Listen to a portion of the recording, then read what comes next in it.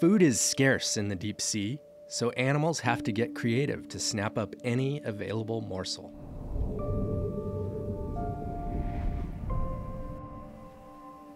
Meet Megalodicopia, the predatory tunicate. These tunicates live attached to the rocky sea floor, orienting their cavernous mouth into the currents.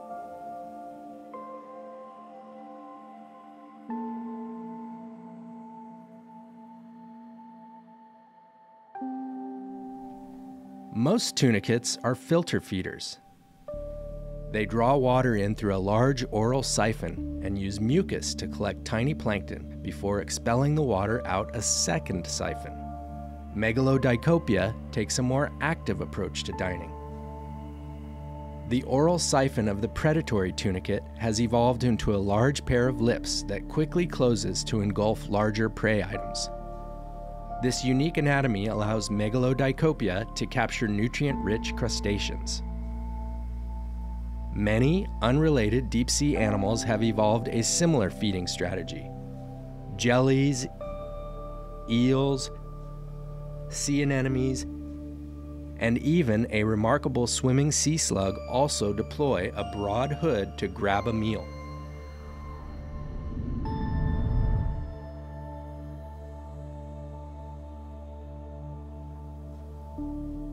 Working with our partners at the Monterey Bay Aquarium, we're learning more about the population of predatory tunicates in our blue backyard.